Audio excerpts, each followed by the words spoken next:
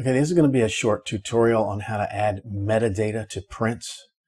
So I've got two 5x7s on the page here to start us out, and I'm going to just open the full page editor by clicking there. And you can see that the top print is selected here by default. Now the bottom one's selected, but I can select both of them by hitting the Control key and just selecting both. So now they're both selected, and on the Layout tab here is Add Floating Text. Because that's a layout feature, it's on the Layout tab. If you don't see it, you're probably on the Cropping tab, so just click on the Layout tab and then click Add Floating Text. And then it tells me to select the location.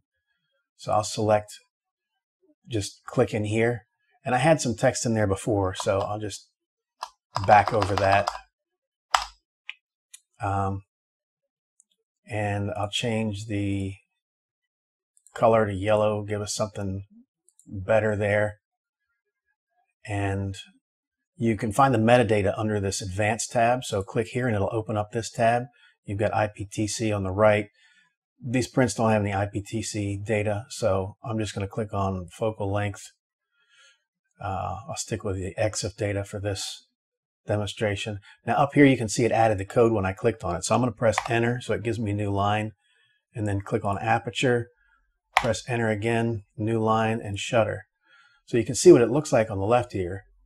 Now you can't drag this yet because you're not done, but if you click on OK, then you can drag your labels.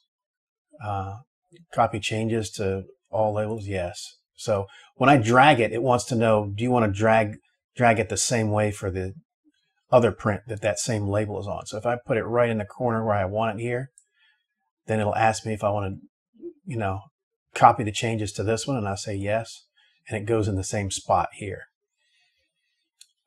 So basically that's how you can add the metadata. Now I can also right click here and edit. Like if I don't like this 8.0, if I want an F in front of it, I can just go to this second line and put an F there. So you can format this any way you want. I mean, I could do comma, space, hit delete, comma, space. I could put it all in one line if I wanted to. And again, if you click here to open this advanced panel, you can see and click on these features. And again, yeah, I'll copy it to the other one. And now you see it copied it down there too. Now when I move this, it's really slick because when I move it, I'll say yes, do it to all labels, and it moves it on the bottom one too. So because this one's a little longer, I might want to move it over just a little more. Yes, and now that looks nice. So hopefully this will get you started on how to add metadata to prints. It has to do with what prints are selected, and then you can add floating text, and when the floating text opens up, if we add a second label, you can see that there's this option too, link to focus print, selected print, all prints on the page, and so on. So you can do it that way. I can link it only to the focus print, and you'll see that this one goes away, and the one that's in focus, the one that's blinking, is the only one that's going to get this new label that I have. And maybe I want to put let's see, camera. So I'll put the camera model up there. So that's how you do it. I just canceled that to get rid of it. But as you can see, now we have these labels. They don't have to be on the print. You can move them anywhere. As long as they're linked to the print, they'll move with the print.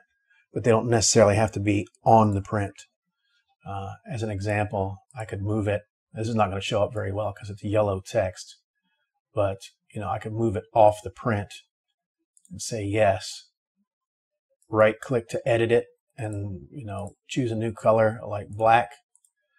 And then when I click OK, yes, copy it to all the labels. And now I've got it under the print instead of on it. So hopefully this will cover most of what you need to do for metadata on prints. Thanks for watching.